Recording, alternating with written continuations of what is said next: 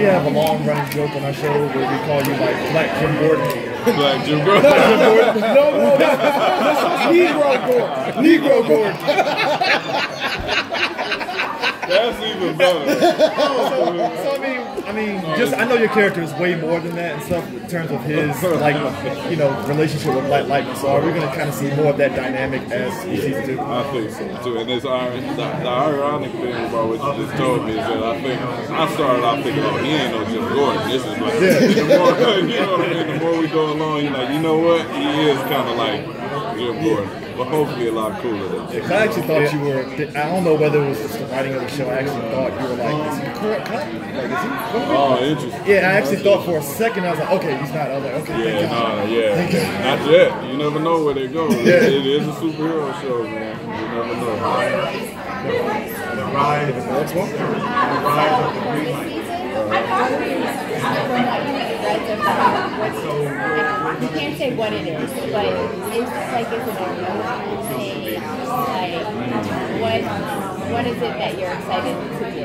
More of that. I think to dig into him a little more emotionally. He's been promoted now, so it was one thing to be able to stand out there and think and say, you know, I have corrupt cops in my team. Now he's in charge of a particular unit, so he has to actually do action, which means hurting and making more enemies. And I don't know if he'll discover that his friend is Black Lightning, so it's obviously going to be an emotional roller. And how does he really feel when you think about him and you start portraying him? How do you think he feels about vigilantes? I can't stand him. Exactly, and that's the dilemma with him because here's this guy who is obviously doing something good, you know, but he's also making his life a lot harder. And Henderson took up the shield to protect and serve, and he thinks, whether it be naive in his mind or not, that he can handle it, that he can control it.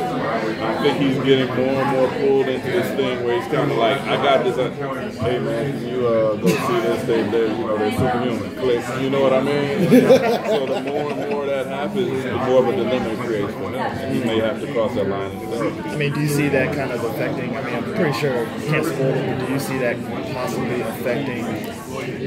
You know, I know in Green Arrow, you know, now that Ollie put out himself as Arrow and stuff, like everybody's like, well, how can he be mayor and he's Arrow? So do you see them kind of like, okay, he's working alongside Black Lightning, how can you trust them to kind of like be fair? Yeah, that's interesting. That's something to explore too. Maybe you can't sometimes. Maybe he has to, again, cross that line or something. And then if he finds out too, how can he trust Black Lightning? I mean, this is a boy that kept the secret from him for 30 years. It's like, hey, I don't know you from Adam's house cat, apparently. Yeah. Superpowers or no, you know.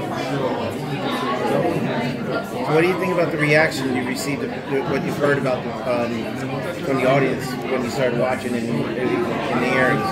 Were you surprised? If there was any surprise, it was pleasant surprise that people were attached to it and found themes in it that really resonated in a superhero show, but also in the larger sense, just in a community social justice sort of way. Like I go places now and people will just say, hey, you know, we love that show. It'll be TSA. It'll be, you know, yeah, that's my favorite though, the TSA. Because you see them staring at you for a minute and you think, oh, they're gonna put my bag. Here we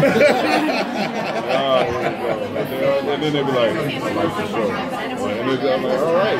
Like these are people that some of my other work hasn't. This first season was fantastic. Thank you guys so much. Thank you.